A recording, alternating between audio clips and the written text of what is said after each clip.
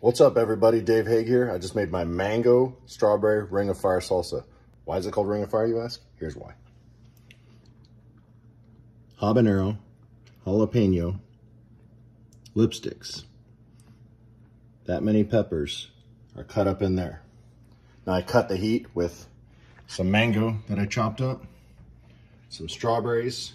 It's got Roma tomatoes, cilantro, garlic, juice of a lime. That's what it came out looking like. We're gonna do a taste test, and we're using Juanita's, best chips around. All right, let's see if I can get some of those seeds in there.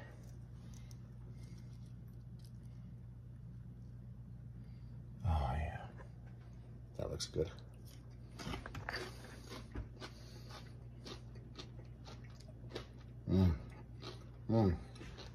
Oh man, I can feel the heat of the jalapeno and the habanero, but it's instantly cut down with that mango and that strawberry.